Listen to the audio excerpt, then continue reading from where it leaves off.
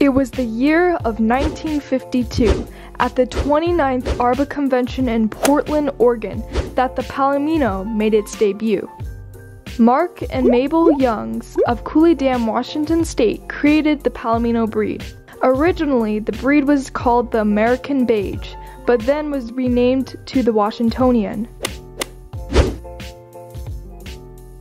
In 1953, the name was finally changed to the Palomino, after Mark Youngs set out a coffee can for written suggestions for a new name at the ARBA show in Amarillo, Texas. And that's how the Palomino Rabbit got its name.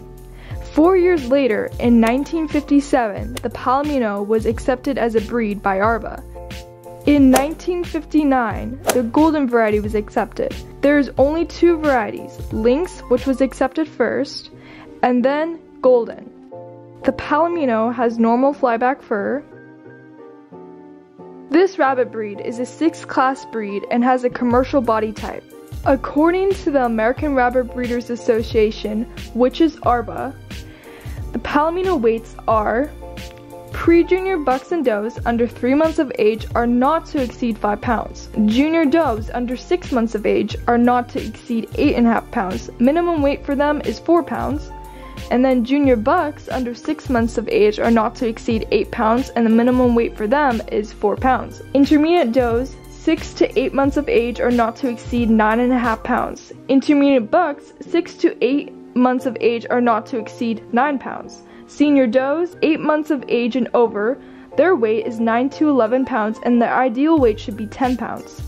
And lastly, senior bucks 8 months of age and over, their weight should be between 8 to 10 pounds, but the ideal weight is 9 pounds. I have noticed with this breed that the Palomino bucks have broader and bigger heads than the does.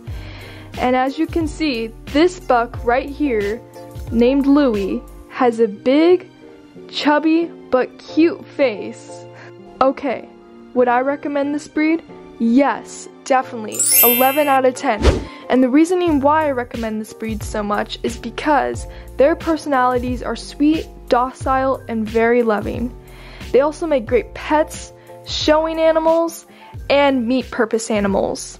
I truly love the Pals, and I hope this video was very informative about the breed.